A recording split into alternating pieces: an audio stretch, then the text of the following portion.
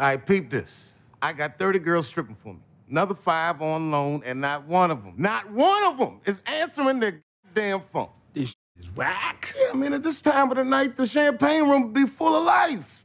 Young boys putting dollar bills in the drawers of all my pretty thrills.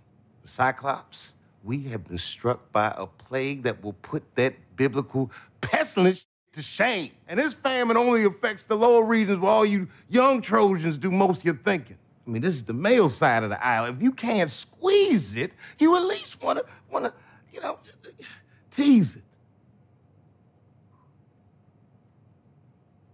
Oh, but these hoes have literally shut down the penis power grid. So my question to y'all is what you motherfuckers done did, huh?